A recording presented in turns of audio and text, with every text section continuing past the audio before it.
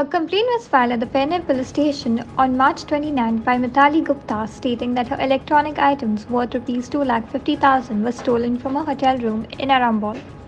During the investigation, the police received information that two persons were trying to sell used electronic items, that is, a laptop, earphones, and mobile phone, at Tembawada, Moji. Police rushed to the site and discovered that the two accused were trying to sell the items to customers in a car. When approached by the police staff, they made an unsuccessful run for their escape.